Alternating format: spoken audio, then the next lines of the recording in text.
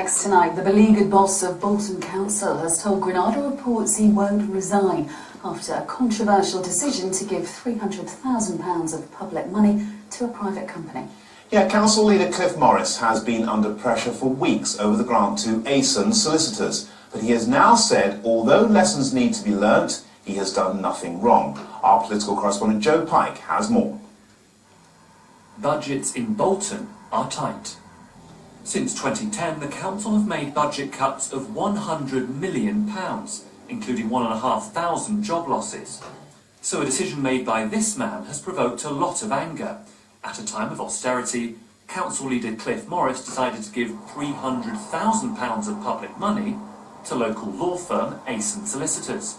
The grant was for the company to refurbish their new offices in the town's Churchgate. But do they really need the cash? Chief Executive Imran Akram has tweeted about buying his 6th Lamborghini in 4 years.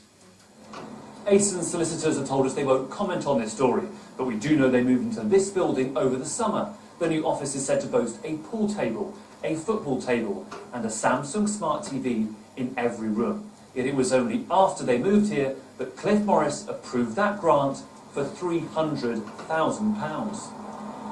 And his decision was not debated amongst council colleagues. Councillor Morris signed off the payment behind closed doors using emergency powers. The clues in the title, usually emergency powers is the falling in of a roof at a school, it's a flooding where you need to access money. Because it's emergency powers, that decision cannot be called in by us as an opposition. It cannot be challenged. There is nowhere, that decision is made. There is nowhere we can go now to reverse that decision. The backlash in Bolton has been considerable. From councillors... I think Councillor Morris should consider his position very, very carefully. So he should go or not? Yes, he should go.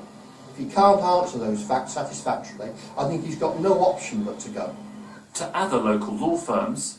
This money wasn't offered to other firms of solicitors my size or indeed larger firms in the area. And even trade unions. We believe that this decision is a flawed decision, it's a flawed business model, it's not been done transparently and it's money taken away from frontline services. We repeatedly asked Bolton Council for an interview with Cliff Morris. They repeatedly said no and refused to supply a statement.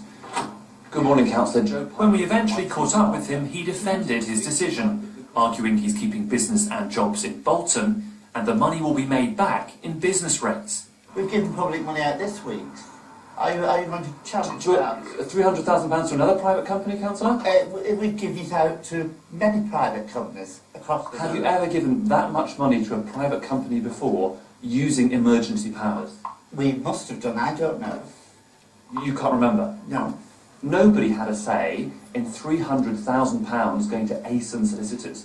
That was you and you alone. No, it wasn't me and me alone. When all the checks had been done, don't forget, these things go through a stream of things, and that's how they happen. I happened to be the one that signed it off. You're the leader of the council. Just a minute, let me finish. It wasn't for ASONs, it was for a building. Let's get that straight. But it went to ASONs. It went to the building, which we had to have all checked. The building is owned by ASONs, though, isn't it? Oh, that's a matter of opinion. Yes, it is owned by ASONs. It's not a matter of opinion. It is or it isn't. Well, it is owned by ASONs. Is there any sense of regret on your part, Councillor? There's no sense of regret. There's a sense that we have to learn from this. What do you have to learn?